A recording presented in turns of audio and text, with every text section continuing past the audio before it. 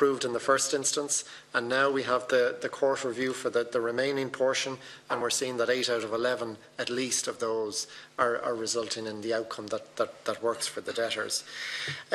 In terms of the other issues raised, and again the so-called vulture funds, it is fair to say that the legislation that we now have protecting debtors in the sphere of personal insolvency goes beyond that which exists in all other common law jurisdictions. So where vulture funds arrive, and let's say it's the first time that they've bought a loan book, there is a learning curve. So we do, as a matter of course, as soon as we become aware of their sort of activity here, contact them to make them aware of the protections that are there for debtors and what the operation of our insolvency legislation means for them. And once we have had that engagement, there is a respect for that, and certainly they would respect the protective certificate which stops those lenders from making contact with the debtor. We would have had instances where, unbeknownst to them, they continue to make contact, unaware that actually the legislation prevents them from doing so, but once we've told them, we're not aware of instances where they would continue to breach that. Is it on that point, Deputy Collins? Yeah. When the vulture funds buy distressed mortgages or whatever, a book, and say the majority of those mortgages would be about 300 grand at the top of the range of the boom, and they buy it at half the price, do you negotiate on what they buy it at, or the original mortgage? Thank you. You negotiate it at a level that is sustainable for the debtor, whatever that might be. But I think it would be fair to say that if you have bought the loan at a lower amount, there is more room to do a deal, because you're not looking at what you lent it out for initially, you're only looking at what you bought it for. So certainly my experience in the past was in those scenarios it's actually easier to do deals, but it does very much depend on a case-by-case basis. It's not a hard and fast rule. To go back to the other issues around communications, and you're right to say that we reference our activities for Q1. I think it is important that we do get the message out. It is important that we sort of move up a further level in terms of how we get that message out there, particularly now that we have this new service which is free for debtors. And I certainly welcome the fact that the programme for government contains a commitment for an information campaign. But we certainly have ideas and plans in place, and were we to receive a budget, we will be able to leverage off those to ensure that debtors are aware of them. We do have plans for later in the year. If your workload doubled, have you the capacity to deal with it? We have the capacity, and that's because we've authorised over approximately 150 personal insolvency practitioners around the country. Some of those are local operators, others are national operators. There's ample capacity in the system, and likewise in the court service where there are specialist judges availing of this. And finally, in terms of suggestions around legislative change, from a policy perspective, to repeat the point I just made, I think we already go beyond what is in existence in other common law jurisdictions. The ISI would not have any fundamental policy changes in mind. We do have a function to contribute to the development of insolvency policy, but we have listed a number of sort of operational tweaks or changes that could be made to the legislation that would make the operation that bit smoother, and they're with the Department of Justice, and they're considering those now. But I think in terms of communication, certainly we will be supportive of a general enhancement to an information campaign to ensure that debtors are aware of the solutions that are out there. And finally, the percentage of your 3,000 that the debt was primarily on their principal residence. I think are there difficulties around? Invariably, people have more than the one debt. So the mortgage probably dwarfs all others by a significant margin, but typically they may have 4 or 5 other debts.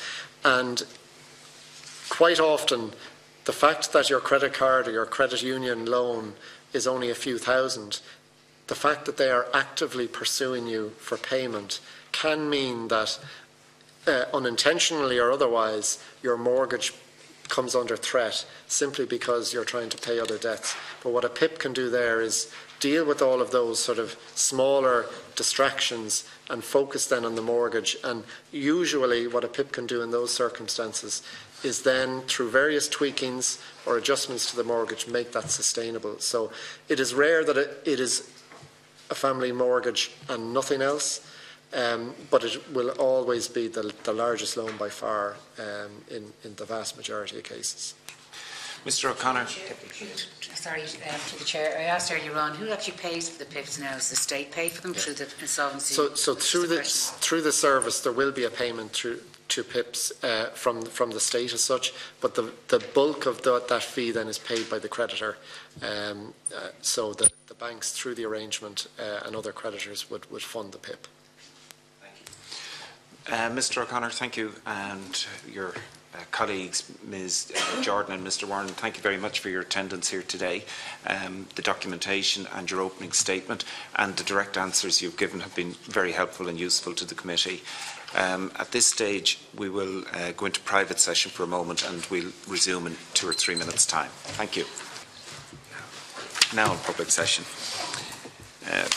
Before we recommence, once again, I'd like to remind colleagues about the mobile phones. Either switch them off or turn them to flight mode. And I need to read the note on privilege. I'd like to draw your attention to the fact that by virtue of Section 17(2)(l) of the Defamation Act 2009, witnesses are protected by absolute privilege in respect of their evidence to this committee. However, if you're directed by the committee to cease giving evidence in relation to a particular matter, and you continue to so do, you're entitled thereafter only to a qualified privilege in respect of your evidence. You're directed that only evidence connected with the subject matter of these proceedings is to be given, and you're asked to respect the parliamentary practice to the effect that, where possible, you should not criticise nor make charges against any person, persons or entity by name, or in such a way as to make him, her or it identifiable. Your opening statements submitted to the committee will be published on the committee website after the meeting, and members are reminded of the long-standing parliamentary practice to the effect that they should not comment on, criticise or make charges against a person outside the House or an official, either by name or in such a way as to make him or her identifiable. So I'd like to welcome at this stage the Irish Mortgage Holders Organisation, who are represented today by Mr David Hall and Mr Stephen Curtis. Your documentation has been received and, as I said earlier, will be published on the website. So at this stage, if you'd like to make an opening statement, and then I'll allow colleagues to ask a number of questions at that stage. Please. Thank you. Thank you, Chairman.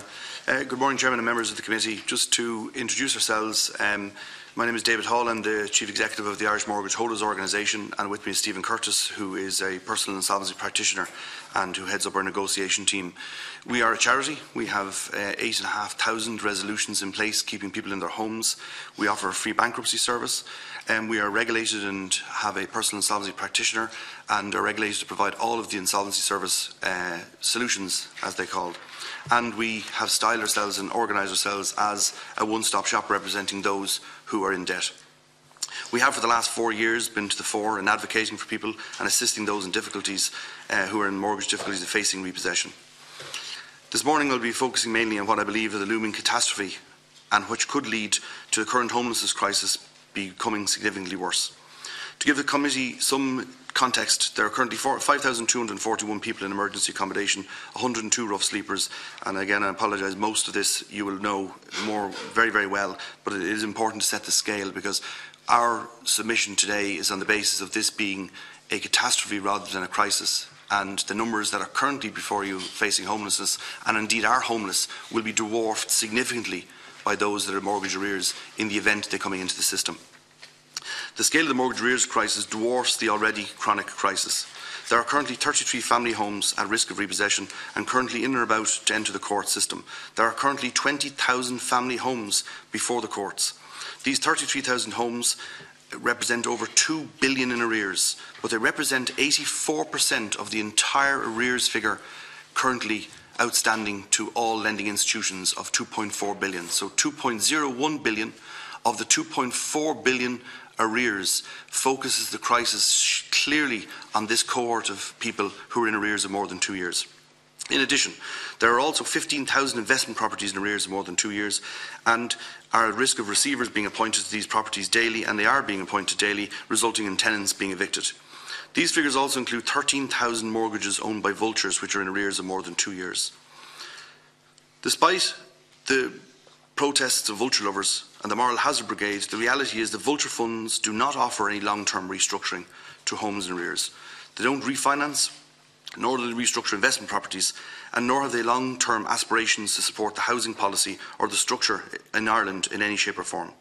Between family homes and investment properties, there are 48,000 mortgages facing either repossession or receivers. At a conservative estimate, this equals to 100,000 people. And I stress, the numbers we're giving you are conservative numbers, they're not exaggerated, they're erring very much on the side of caution. As big as the crisis exists with 5,000 people being homeless, the spectre of a further 100,000, or even a fraction of them, becoming homeless is a human disaster. Most recently, we've been inundated with homeowners and tenants who are in difficulty and who are facing receivers with the threat of being evicted from their homes. Both mortgage holders in difficulty and tenants who are being evicted face a stark reality: a dysfunctional rental market that is increasingly unaffordable, or in many cases, it is not possible for tenants and homeowners to rent, therefore they're facing homelessness. I'm sure the committee will agree that even 10% of those 48,000 resulting in occupants becoming homeless, the current crisis will be doubled overnight. We believe that radical thinking and radical action is now required.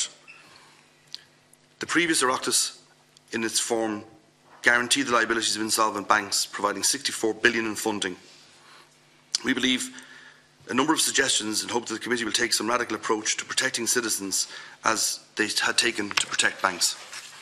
On the second page, as members will see, we outline a number of suggested approaches that we take, and we're willing to go through those, obviously, over the course of this session.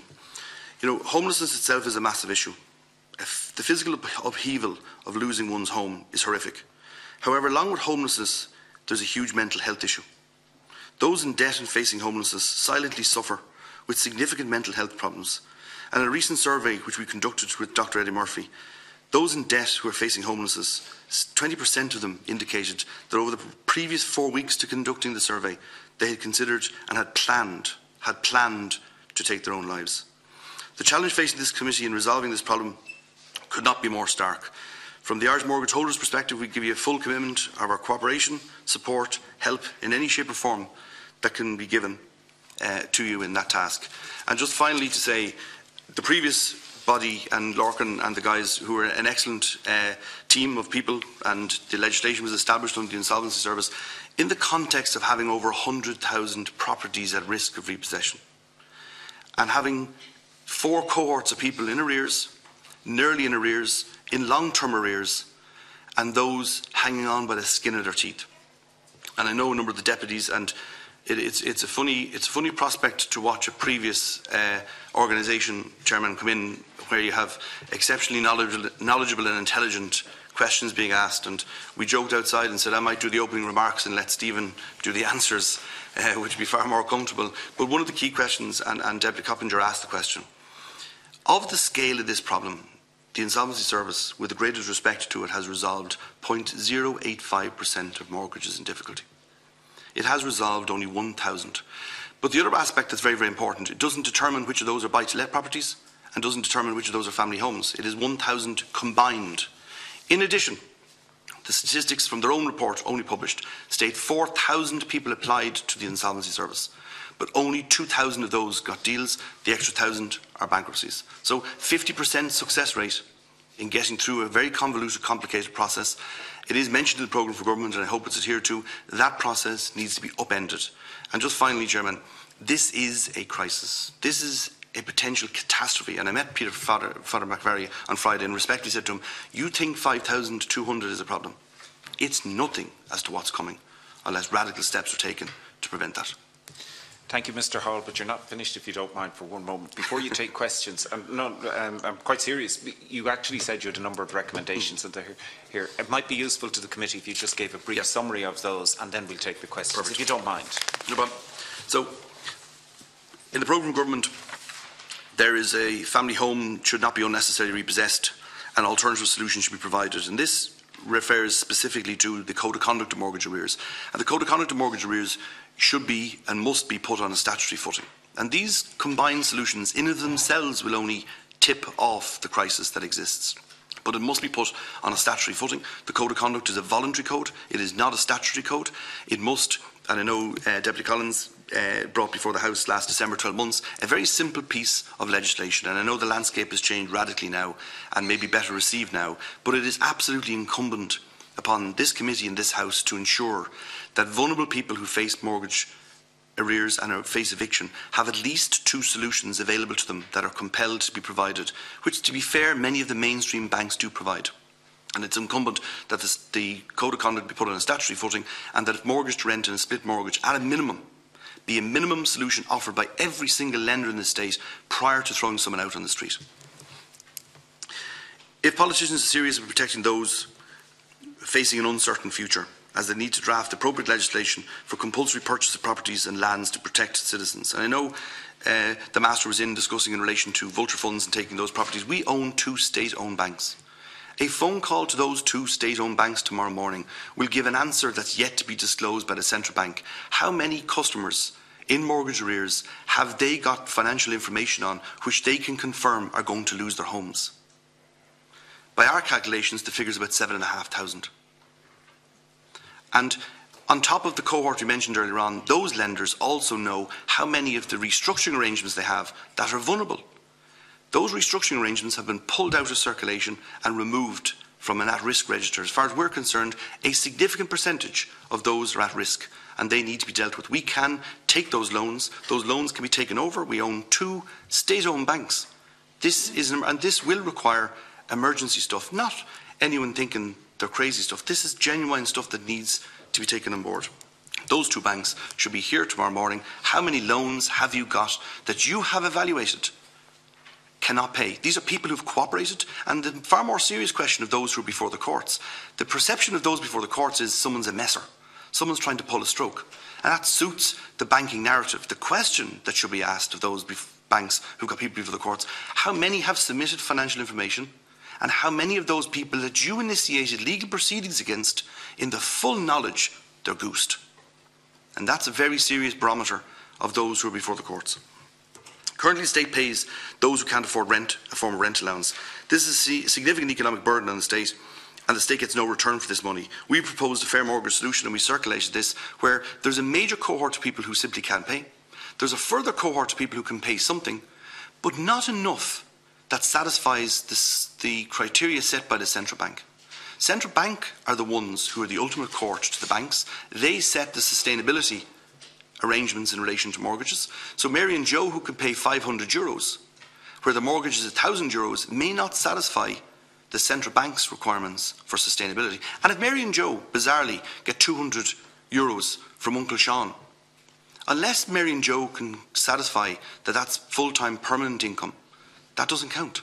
However, if Mary and Joe were to lose their home, all of us and the entire country pay maybe €650 for Mary and Joe in rent allowance. Why not take 200 or 300 of that, top up the €500 and leave them in their home? And if the council wants to wake up one morning and become very clever and take ownership of that home, let them. But let's have some economic benefit to keeping those families in their homes, in their community, by using the existing structures that are in place. And if Mary and the banks, and I don't say this very often, the banks have actually propped up this system for the last 4 years. The banks have paid de facto the rent allowance that should be paid by the local authorities for these people that hasn't yet hit. Because we have a cumbersome, slow, crap, thankfully, system of repossession. And that's the only grace that has saved this, is its dysfunctional system. Currently, we own two banks, and as I say, we should bring those banks in. We should identify and start with those cohort of people. There are citizens, there are banks. We need to know what numbers they are. Finally, we have NAMA, this big monstrosity of an organisation that seems to prefer a more elite cohort of debtors, which makes those type of debtors appear a bit better than ordinary citizens who are in debt. Bizarrely, they have a very good skill set. We chose, and legislation should be introduced at this late stage to ensure that NAMA uses the skill sets of those debtors it has before it favours them to keep their family home, before it favours them to pay them anymore, before it favours them to write off their debt. All of those should happen only when they supervise a successful project of building houses on NAMA-owned land. Then and only then should those people be released from their debts, should they be allowed off scot-free. Very few of our clients are stuck in €2 million homes being paid 10 grand a month and having €100 million debt. There is inequality, there's a major imbalance, and now is the time to correct that imbalance before we have one of the biggest catastrophes of all time. Thank you. Thank you, Mr. Hall. I'll take a number of contributions, and I'd remind colleagues again to keep the questions direct, as we have a full committee here this morning. Deputy Quinlivan. Thanks, Chair. Firstly, thanks to David for the presentation. I think it was very interesting. I think you came up with some simple and practical solutions there that should be implemented pretty much straight away. I was taken by your comments there that 20% of those, the survey you done recently, 20% of those had mental health problems, and a huge number of them were contemplating taking their own life in the last 4 weeks of when that survey was done. Obviously, we're all dealing with problems with people who present themselves to our constituency offices. I've never done a constituency clinic without somebody coming in mortgage distress, and it's a massive, massive problem. A number of meetings ago, the head of the housing agency was here, and he basically said that we urged the committee to get the government to give it its highest priority to address this issue. And it is a massive issue. The central bank said there's 88,292 people in mortgage arrears, and that was in the first quarter of this year. 4 families a day are now repossessed or are surrendering their houses, and the number of people in mortgage arrears doubled under the last government, and non-bank lenders now hold almost 46 mortgage accounts for principal housing dwellings and buy-to-let combined. So we have a massive problem with that. Just, David, what would your simple solution be to the mortgage to rent process that we have? It seems it doesn't seem to work that well. You know, how would you speed it up, and what would you do to make sure that people in mortgage distress can access that as fast as possible? Thank you. I'll take 1 or 2 more, if you don't mind. Deputy Durkin. Thank you, Chairman, and thank Mr. Hall for coming before the committee. Can I just ask, you put forward the solution that the state should intervene because the state owns a number of the banks, and that the state should subsidise the system by way of entering the marketplace and either writing down mortgages or paying the mortgage in the same way as rent support. Can I ask the extent to which you have evaluated the cost to the state that might be as a result of that? And do you differentiate between those who are trying to pay, and making no effort to pay? How many of the totality of the mortgages and arrears that you have dealt with or that you're aware of, do you see those who are not paying because they cannot pay, and are trying to, and those who are paying within their means to the best of their ability, and recognising that roughly 1/3 of the disposable income in the household is deemed to be eligible for payment of a mortgage, there or thereabouts. The other 2 questions, Chairman, are the extent to which those who refuse to pay anything, or how many of those people are in existence? And do you support that they should also be supported in the context of any support from the state? And the last question is in relation to the moral responsibility that lending institutions might have towards borrowers to whom they lent in the past 5 or 7 or 8 years, who are now being pursued by the same lending institutions on the basis that their loans are unsustainable. To what extent do you see a moral obligation on the part of the lenders to in some way carry some responsibility and carry some of the burden for their badly advised lending? Thank you, Deputy Harty. Thank you. David, in your opening remarks you said that you had 8,500 resolutions already. Are they resolutions which have been arranged between the borrower and the bank, excluding a PIP, or are they negotiated via a PIP? Because those figures are much greater than the insolvency agency figures. Are you working a different method, or what's the difference between the 2 arrangements that you have and insolvency arrangements have? Thank you, Deputy. Mr. Hall or Mr. Curtis? I'm going to take the easy ones and then hand over the more difficult ones to Stephen. So in relation to the messers, Deputy Durkin, as far as we would be concerned, there's 5% as our experience in relation to people who are messing. The simple solution to those is they should just be nuked. None of us have time, effort, inclination to, in any shape or form, deal with those people, the numbers of people who are in difficulty. And just to set the scene, the Irish Examiner last Saturday mentioned that MABs have 1,440 clients currently in mortgage arrears. We've currently just 1,950 clients in mortgage arrears. Where's everybody else? So we have no time for anyone who wants to try and pull a stroke and mess, nuke them, deal with them in a separate forum. But for those who are in difficulty and distress, there needs to be some solution. And moving on to mortgage to rent, David Quinlivan. Mortgage to rent conceptually was a great idea. It had two components under the Keane report in October 2010. One was that it would, and many of us, including ourselves, balked at the idea of a bank becoming a landlord. Coupled with a bank versus a vulture becoming a landlord, I know which one I'd pick today. Mortgage to rent is a great idea, horrifically constructed.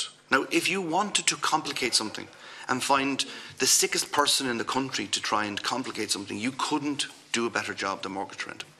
And one of our clients, Danny, who we have just today or yesterday, hopefully we just finished off a mortgage to rent deal for him, where the lender refused to conduct mortgage to rent. And Danny's, unfortunately, wife passed away. But he's 3 young kids, absolutely perfectly eligible for mortgage to rent. Lender decided we don't do mortgage to rent. We took a High Court case in February, and Justice White ruled against us, saying mortgage to rent is a voluntary proposal and solution. So with him, to answer your question, what should have happened is everyone in the country could have seen that Danny was eligible for mortgage to rent. Danny should have had mortgage to rent within 1 hour. We did an analysis of how long it's taken us to deal with Danny. We've 210 emails, 73 phone calls, 16 meetings, over 80 hours. This is for one person with 3 young children who's already had a personal tragedy with his wife dead. And only now, 18 months later, will mortgage to rent be get across the line. So, to answer your question, there needs to be a body that can sit and deal with Danny in 1 hour, which compels the borrower and the lender to comply with its decision in the best interest of the borrower and the state, because the numbers are enormous. And Danny is coupled, by our calculations, by 20,000. It would take 276 years for the Insolvency Service to get through this, as well intended in the world as they might be. Now the cost, I'm going to hand over to Stephen for the money. Stephen loves money. I think I'll just start with, I think going back to your point in relation to the people that can't pay and those that won't pay, and something that we have suggested for a number of years now is that anyone that's going into court or anyone that's going into negotiations with the bank, a very, very simple thing that you could do is you could introduce, the PIPs could administer it, or whoever you wanted to get administered, would be some sort of a cert of affordability, which would say this person is paying X, this is all they can afford to pay, or they can afford to pay more, or they can't afford to pay anything, as the case may be. Because our experience would be that the vast majority of people that come to us, they're either paying as much as they can, or they're paying more than they can, and forgoing other things, like not paying their electricity bills, not paying for groceries, all of that type of stuff. And I think that would be one very, very simple way of determining that. The reality is, of having dealt with this for the last, I've been doing this for 3 years with David and doing it for longer elsewhere, the reality of dealing with this is the vast, vast majority of people pay as much as they physically can, because the consequences are that they lose their house, and people want to cooperate as much as they can. In terms of our figures versus the Insolvency Service figures, obviously they're significantly higher, so obviously we're not doing them through the Insolvency Service mechanism. The majority of them have been through informal negotiations. And our experience, I'm a PIP, I'm registered and licensed with the Insolvency Service, so I don't want to insult them too much, but the reality is the operation of the Insolvency Service for the types of organisations, or the types of people that we're dealing with, is far too cumbersome. And I can't remember who asked it in the last session, but someone asked, I think it was Deputy Collins asked, how does the PIP get paid? The reality is, for an insolvency arrangement to happen, there needs to be a pot of money brought to the table by the debtor. That's where the PIP gets paid out of. The debtor doesn't necessarily write a cheque to the PIP, but the PIP gets paid out of that pot. It goes sort of circumvented through the creditors and back to the PIP. And in order for insolvency arrangements to work on a wholesale scale, it requires money. We've long said that actually one way of dealing with that would be PIPs are private operators. It's a private practice. Most of them are accountants or solicitors operating in a private practice. And that if you wanted insolvency arrangements to be done on a wholesale basis without a requirement for a profit to be made, because that's effectively, being a PIP is a business, without the requirement for a profit to be made. There should be public PIPs. There should be PIPs licensed by the Insolvency Service, run by the Insolvency Service, that go to the people that say, well, actually, you could probably do a deal, but you can't fund paying for a PIP to go and do it for you. So we have 5 or 10 or 20 PIPs, or whatever amount of them, working for us. Go to one of them, they'll implement it for you. In terms of the cost of the our proposal in relation to rental allowance, so this is money, and in some ways it's quite hard to judge, because there's an amount of people that the banks are taking repossession proceedings against them. There's about 20,000 of them before the courts at the moment, and effectively those people, a lot of them will be eligible for social housing if and when their houses got repossessed, and there's going to be a cost to the state there. It ranges from about sort of $650 a month to up to about $1,900 or more, depending on what county you're in. If you take that by about, our estimate would be that there's 20,000 people at imminent risk of that happening. So 500 by 20,000 is the amount. The reality is we don't know at the moment, because there's nobody paying it. They're effectively sitting there not paying the banks because they can't, and they're not being subsidised by the Housing Authority because they're still in their properties. If you wanted to really solve the problem with mortgage to rent, what you'd do is you'd go to the 2 state-owned banks, AIB and Permanent TSB, and say, how many of these people that you're currently taking to court have you gone and looked at and said, you can't pay anything, you're going to be eligible for social housing, you're going to go into that system if and when we repossess your house. And get the 2 lenders to put a list together of all of those properties and go to the approved housing bodies and go to the Clúids and the Oakleys and say to them, lads, here's the houses that are available. Make us an offer and we'll buy them, and leave those people in their houses and let them stay there, instead of this charade of them going through the court system, where they will eventually properties get repossessed unless something happens. Yes, as David says, it's a very, very slow process, and thank God for that.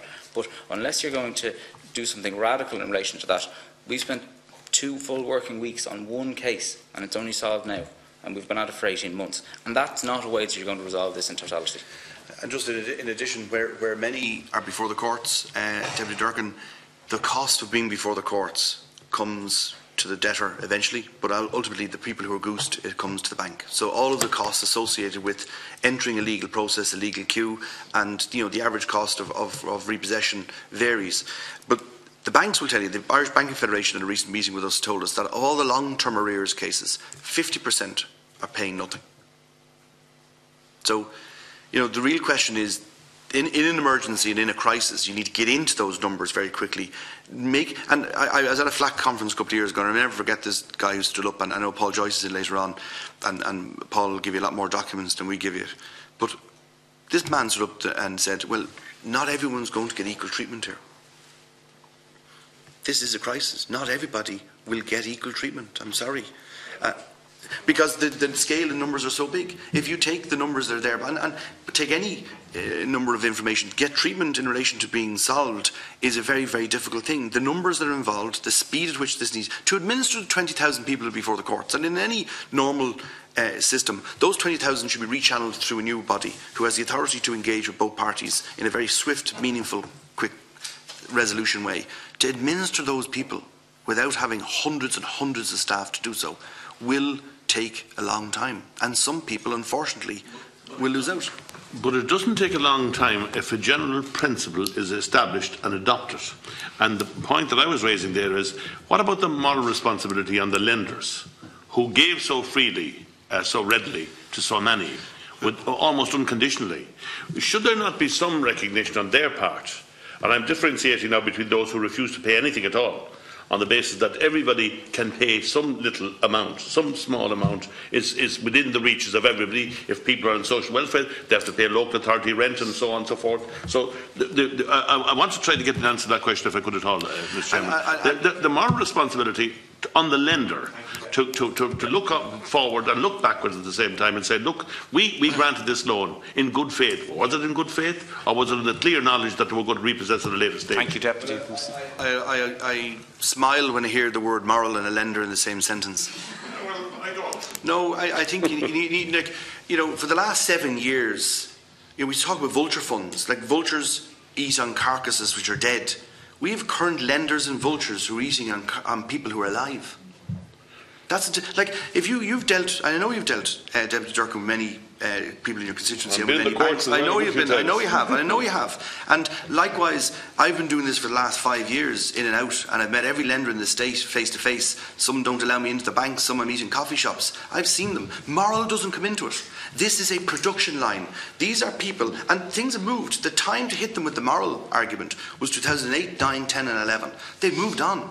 No. They have moved on in staff, they've moved on in ethos, they've moved on. I'm not agreeing with it, but I'm saying it is horrific. It is like walking through a swamp in a pair of wellies, trying to deal with them and trying to get them to understand the compassion. Yeah, how can you have a system that has a dialing system? So this is the system that the banks use as a dialer. That Johnny gets rung by Mary today, gets rung by John tomorrow. The Code of Conduct in July 2013 was evaporated to allow them ring any number of times they want.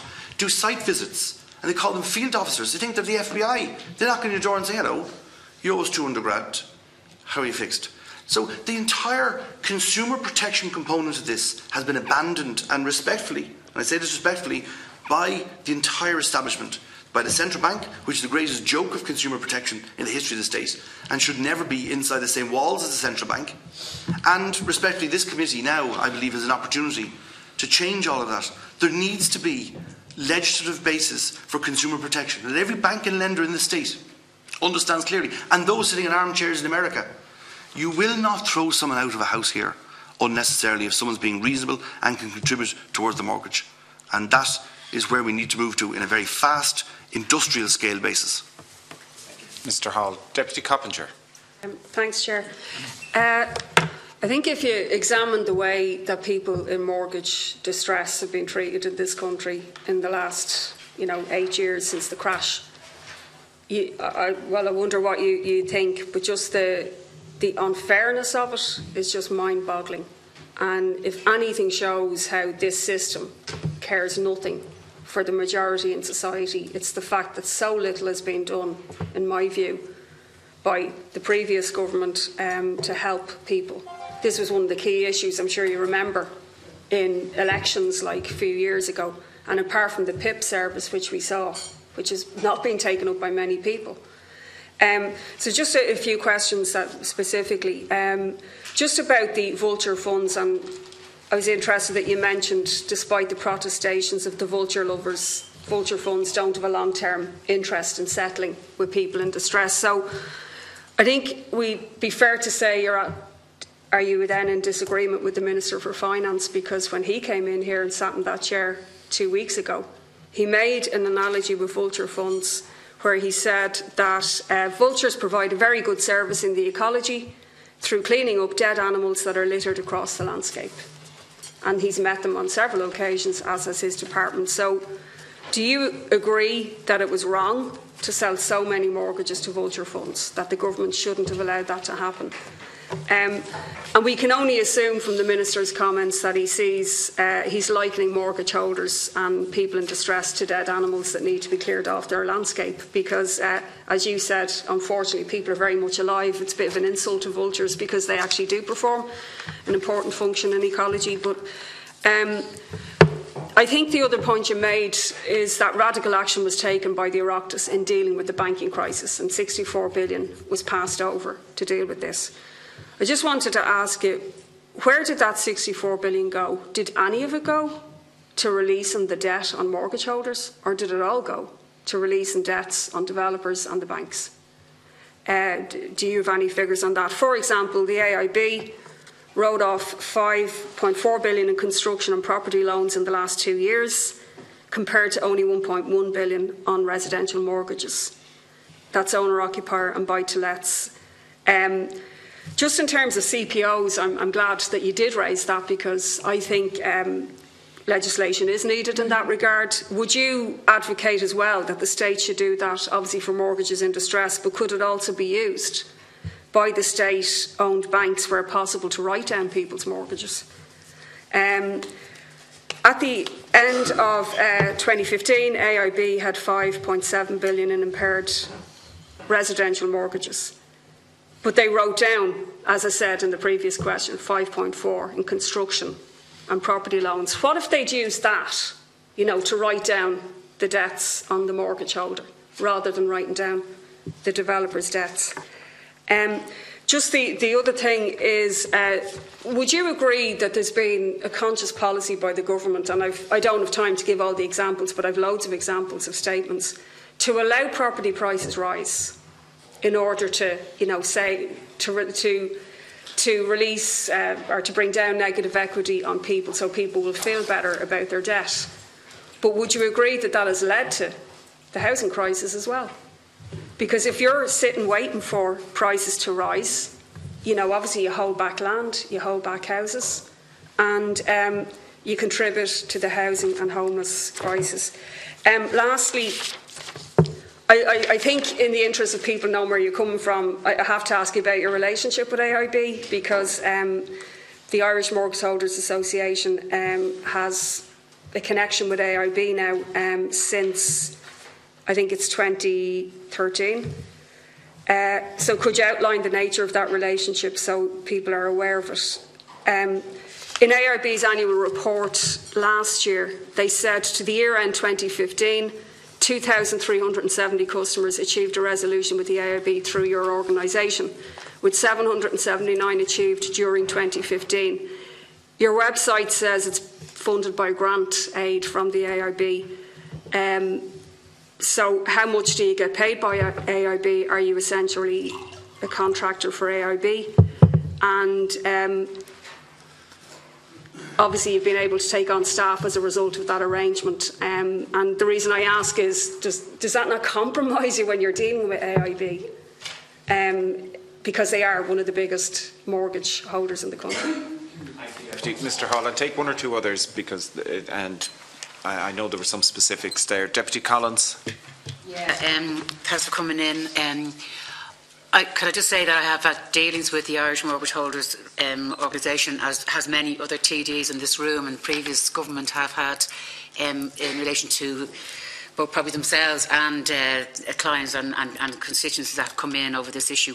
And I just want to register again that I fully endorse the fact that we're in a housing crisis, a housing emergency, and we still have a tsunami coming down the road in relation to repossessions, evictions, if we don't deal with the issues that have been raised here today. And I would take cognizance of many the points that are made by David Hall and the Irish Mortgage Holders Organisation, because they're dealing with every single day. You're dealing with the issues that have confronted you, and very complicated issues, and I know some of those cases have gone forward to you to try and deal with and try and resolve with the banks, and you really have to be in a cold face of trying to understand the workings of the banks and all that and how they process. And can I just ask you, the code of conduct is still voluntary, and I think one of the first things that this committee can do is ensure that it becomes legal, that the banks are forced to address split mortgages and mortgage to rent as part of the resolution, because they still have the opportunity to not accept them, and I think that's it's not going to solve the problem, but it's an important part of the issue. And just in relation to the PTSB and AIB, that proposal there of looking at exactly where the banks have their stress mortgages, looking at each case and then putting forward that idea to the CLUID, the voluntary housing organisations, local authorities, and having a practical way of doing it. Because I think what Edmund Holden, and it struck me what he said the other day, was that we need a what was it he said? We need a can you all remember? Well, the point he was making, that we need to deal with it very, very quickly, very bluntly, and move on this. It just can't wait. He sort of said we need a blanket intervention into it to try and deal with the issue, and I think that's the case. And I think that would be part of that process that would help in relation to that, of dealing with those banks. Thank you, Deputy Collins. Deputy Canny. Thank you very much, and thanks very much for coming in. I suppose you've described how the distressed mortgages, the whole charade around trying to get things going, how complicated everything is.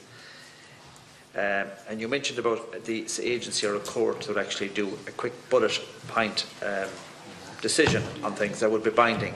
But you talk about AIB and you talk about can Bank of Ireland and the vulture funds be made accountable to that agency or that court or whatever as well, so that we don't end up solving some of the problems and not solving others?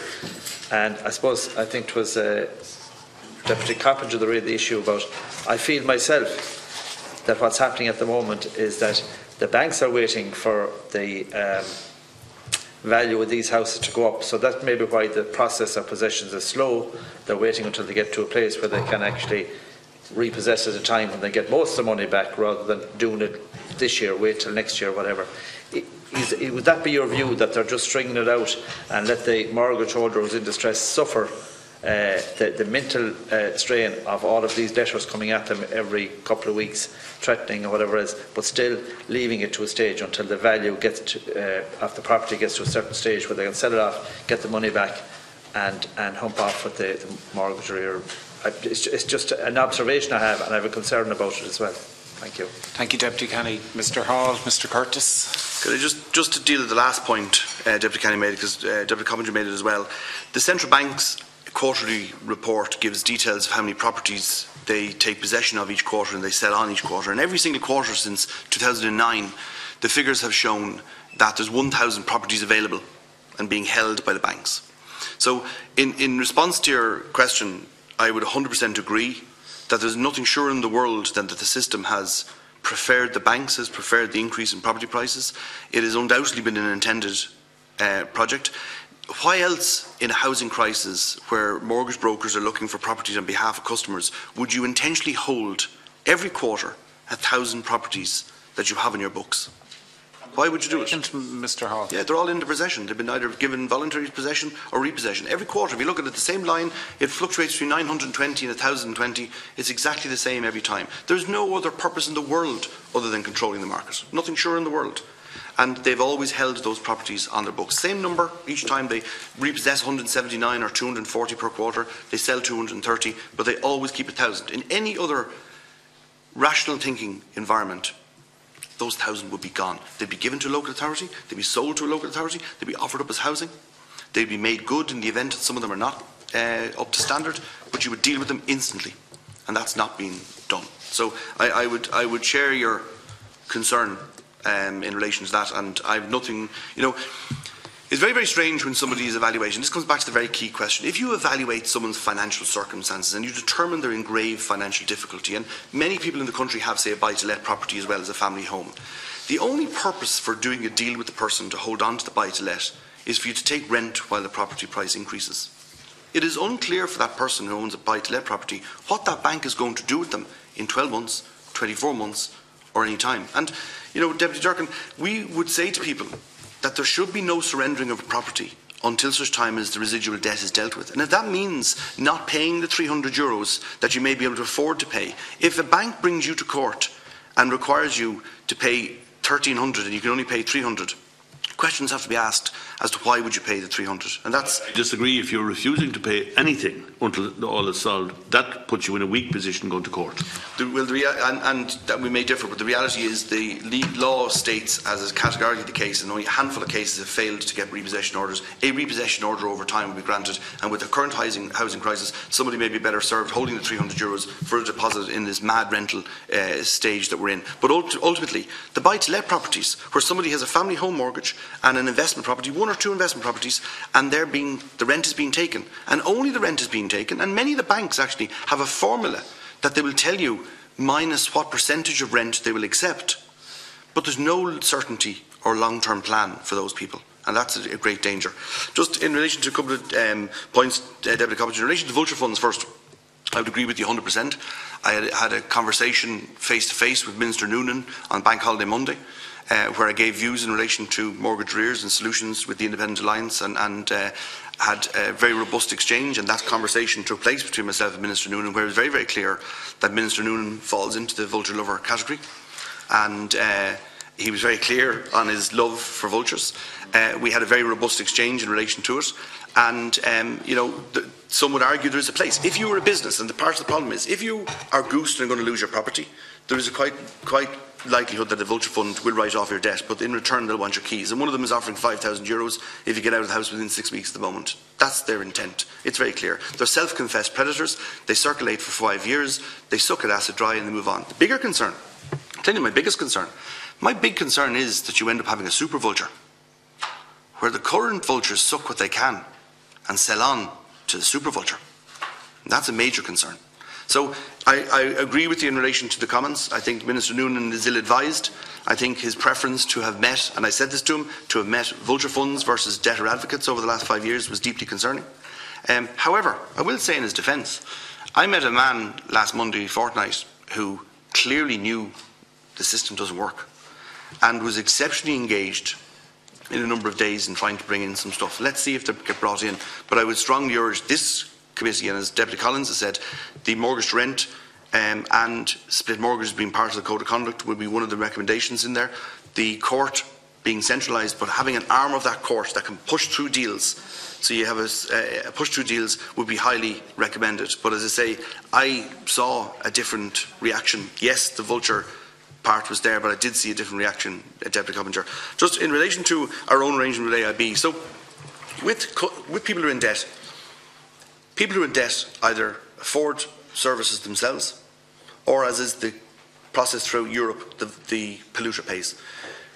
We went for 18 months trying to deal with banks on behalf of debtors on a voluntary basis, and all of our staff were done on a voluntary basis.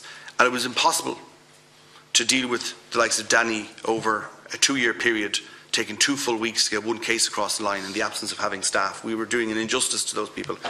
We made an approach to AIB and we asked them to fund a number of staff who would engage in relation to doing deals.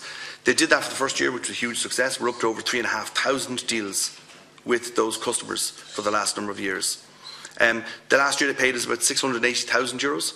We hired staff. It is done on a grant basis. We're a charity. It's not done on a service level agreement. It's not done on a contract. But to answer your question and give you some comfort, apart from asking AIB, which the Finance Committee asked them, and your colleague asked them, Joe asked them the same question, and they gave a very robust response, I would safely say that since October last year, that we, having reported all of the banks, including AIB, to the Central Bank, supported by the Oireachtas Committee on Finance in relation to the tracker mortgage issue, will probably cost AIB €200 million because of that letter. So our issues in relation to our debtor advocacy is 100% clear, 100% solid. I know when I go to bed tonight that there are a number of thousands of people in my team have helped keep in their beds, and I make no apologies for seeking, and we also get 120 grand off KBC. I make no apologies for taking money off them, because they should be paying for it. It goes back to Deputy Durkin's perspective in relation to the morality of this. They should be funding it. They should be funding these services. It is their obligation to fund these services, not pursue people, but to make sure that there's best protection that's in place. And I guarantee you, Deputy Coppinger, if you ask AIB, would I be a friend or foe, I think you'll get a very, very clear message. But I respect the question, and it's the right question to ask. Chairman, there was a reference made to the fact that the Minister for Finance was a vulture fund lover, and I object to that, and I want to correct it. The Minister has given no indication to that effect at all. The minister has said initially and more recently that what are called vulture or venture capitalists have been of benefit at a time when there was little money circulating in the system here. And it was for that purpose and that purpose only. As time passes, and it should be recognised now by everybody, for whatever reasons, we should not come to a conclusion that in any way besmirches the reputation of somebody who is not here, but who can defend himself and quite clearly has done so in the past. Thank you, Deputy. The committee isn't making any decision on that. We're at this point in time taking submissions and we're questioning witnesses. Deputy, I'm conscious. Have you, Deputy? Can I just no, please, one moment, please. Deputy Byrne had indicated. I know, but Deputy Durkin made a point, and there's lots of evidence that the Minister has a very positive attitude. That's a matter that the committee can deal with separately. But I'm just giving the corollary of what he said. It's Deputy Catherine Byrne, he met please. him 8 times. I just want to support Deputy Durkin and what he said. I think it's wrong, and anybody can come in here, make accusations allegations about an individual, whether a minister or deputy. And in your open statement, as all committees, you clearly identify with people that people are not here to defend themselves. Their name should not be used. And I'm just disappointed that Mr Hall has decided to use this opportunity on live television to make a statement about the minister. I think it's wrong and it should be withdrawn. Sorry, he didn't make a statement. I asked him a question. Did he agree? You're obviously political because you're in Fine Gael, but the minister said it himself sitting on that chair. So it's pathetic. Deputy Coppinger, Deputy Durkin, Mr Hall and Mr Curtis are here to answer questions. The committee has made no findings. We in due course will go through our own deliberations. Can be left in the ether. Can be left hanging. No, and I want to state quite categorically, Chairman, I reserve the right to object at any such intervention. You can object, but I can object to you as well. Deputy Durkin, Deputy Coppinger, I am moving on. Okay, but Chairman, we shouldn't be trying to gag people when they come in here. I don't wish to gag anybody, but I wish to make it quite clear that it is my right to challenge any issue that arises here, whether for political purposes or otherwise. Now done, but I still want to conclude. And I want to record it. I want to conclude the meeting because we have a session again this afternoon. Deputy Cowan, please. Thanks for your contributions, David. I know you've said, obviously, and many people agree with you, that the mortgage to rent had the potential to be a reasonably good scheme and to address the difficulties that existed for many people. But unfortunately, the way in which it's been administered and the administration around it leaves a lot to be desired. And I hear what you're saying in relation to the contributions you've made towards the provision of a programme for government, and you would hope to see improvements in that regard. But notwithstanding the time that it may take for that to bear fruit, do you believe that emergency legislation could be brought to the House with a view to protecting those tenants whom are caught in the middle of the mortgage to let situation? Those properties are being repossessed, and that there's a new sort of swathe of those now being brought to the courts, and many people find that their rights are nil and void, really, and are completely at the behest of the courts, and unfortunately the legislation does not protect them. And do you believe, or has it been suggested by anybody you've been dealing with in recent times, that there could be protective legislation brought forward for them to allow them to remain in those homes for a period until which the mortgage to let situation has been rectified? Thank you, Deputy. Mr.